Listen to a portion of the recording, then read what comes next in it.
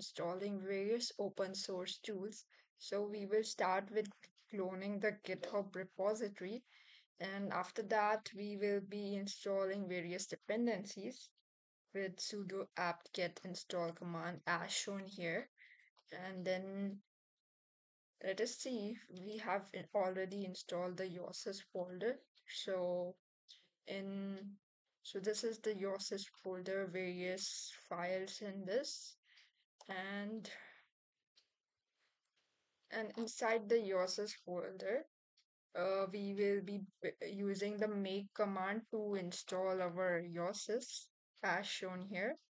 So first we will run make config gcc, and after that we will run the make command as shown here. So this installation will take time.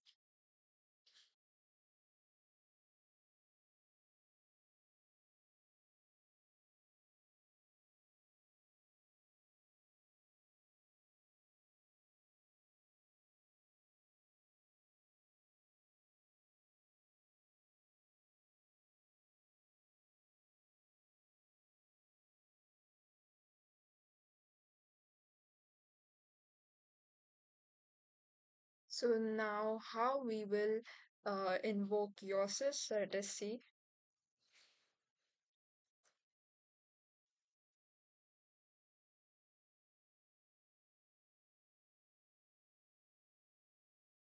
So as you can see, we have successfully installed Yosys.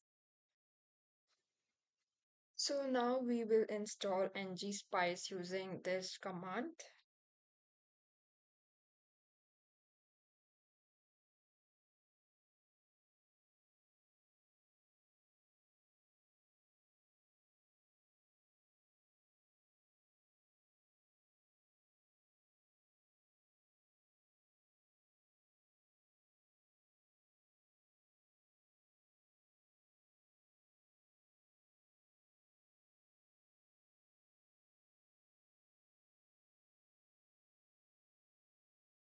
We will install GTK Wave.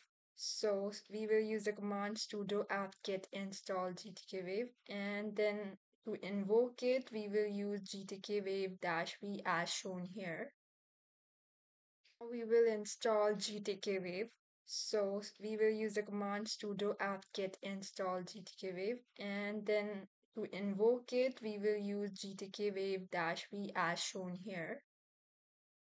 In this video, we will be learning how to use open source chip design tools like GTK Wave, Yosys. So, we have implemented simple designs like Ripple Carry Adder of 4-bit, and in this design we implemented a half adder, and with the help of half adder we implemented full adder, and using that we implemented a 4-bit triple carry adder, and we designed a test bench. So in this test bench we created the dumpware file. So what this we implemented a system task called as dumpware. So what this dumpware do? So it is a system task in Verilog that is used to specify variables or signals in your design which should be recorded during simulation. When you run a simulation, Dumpware helps you capture the values of these signals over time, which can be written to a VCD file. So, now what this VCD file is? So, VCD stands for Value Change Dump.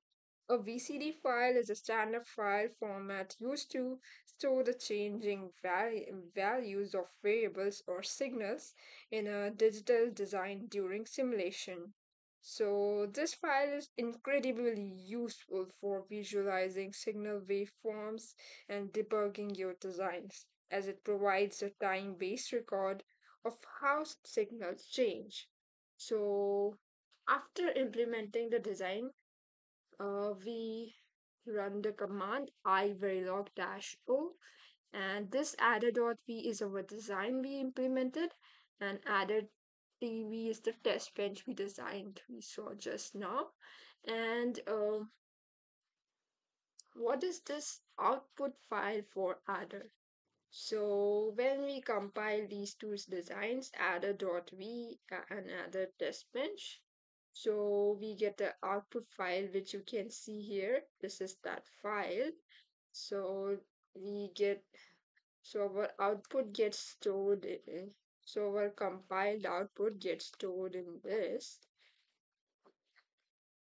So now after this we run the VVP and this output file we got here, and then we run the GTK wave command, but here we got this fail to load module error. So how we can solve this error? So you can simply run this sudo apt install this command as shown here. So after that, when you run this GTK wave, then you will not get that error. So what kind of output we got? Let us see it. So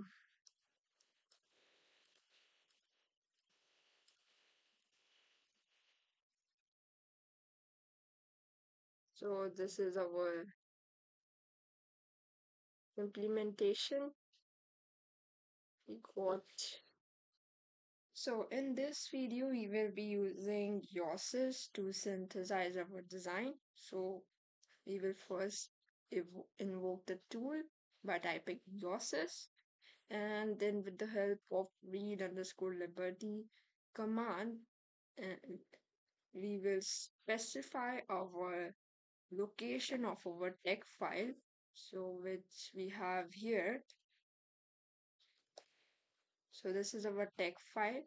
We have specified its location here, and then we read the our design here,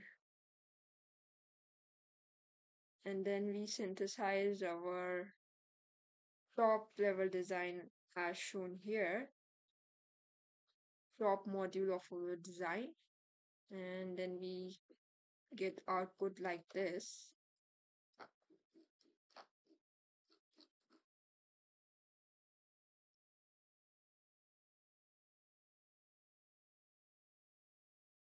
So these are the statistics of our design.